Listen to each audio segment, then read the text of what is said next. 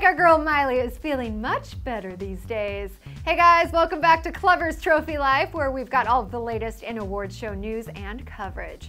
So MC stunned the crowd with her Wrecking Ball performance that closed out the World Music Awards in Monaco last night. And while she may have had a bit of a rough patch with all of the hospital stays over the past few months, you would never know based on this performance. Let's take another look.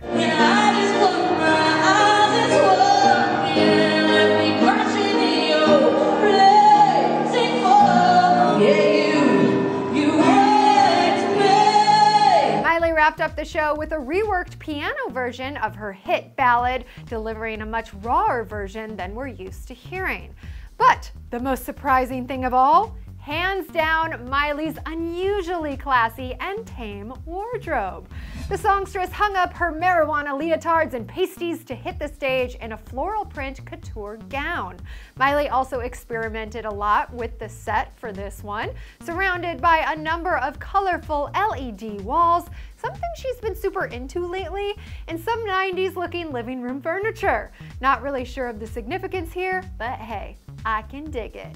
P.S. Miley was also nominated for a whopping 14 awards last night, and she took home the awards for Best Pop Video, that's for Wrecking Ball, and another for Best Female Act.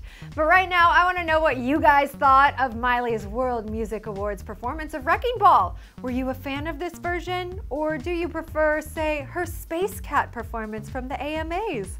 Let us know your thoughts in the comment section below, and if you can't get enough Miley, you should probably click right over here to find out 7 things you didn't know about the banger singer. I'm your host, Dana Ward. Thanks so much for tuning in.